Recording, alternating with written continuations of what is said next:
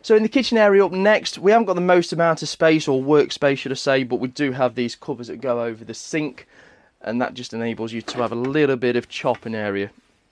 I don't know if you could have had something that pops up, but there's not really any options with this big cupboard down here. I like how these slide out though. I think that's a nice little feature, so you can easily get at bits with it being a corner unit.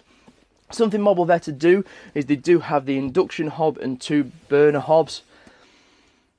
Again, that's a personal thing. Do you really want an induction? Because you have to get the right pans, and it's just a different method altogether, especially when you've got the 2 burners next to it. It doesn't quite make sense to me.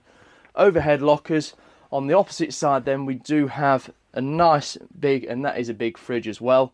Got the control panel up above. Feels a bit cheap, but I think that's more of a COVID thing, because they haven't had the digital displays like they used to have in the Mobilvettas, because they look really nice.